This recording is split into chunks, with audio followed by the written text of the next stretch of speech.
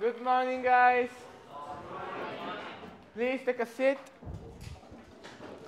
All right. Today we will talk about the nerve impulse and its transmission.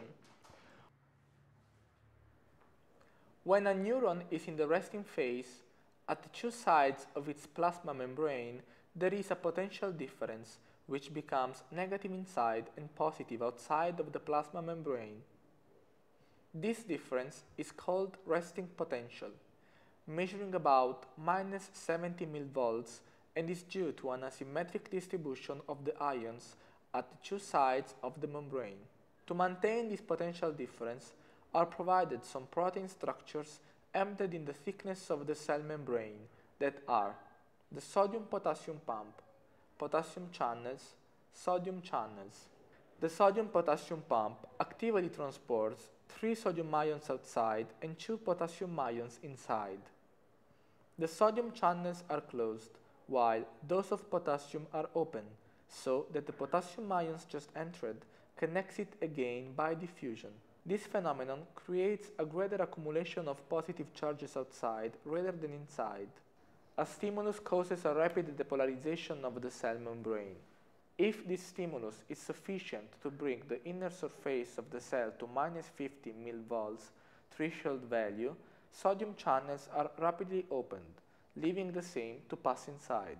This flow of ions depolarizes the membrane that assumes a locally reversed polarity, positive on the inner side and negative on the outer side.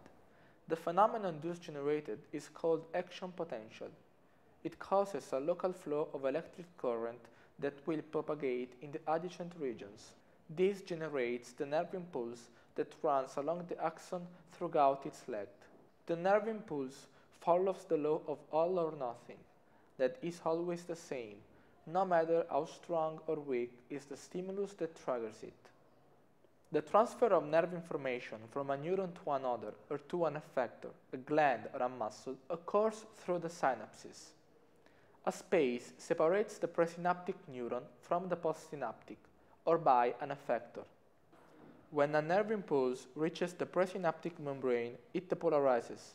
This causes the opening of calcium channels, so calcium ions diffuse inside the presynaptic termination, causing the release in the synaptic space of the acetylcholine, a neurotransmitter contained in vesicles.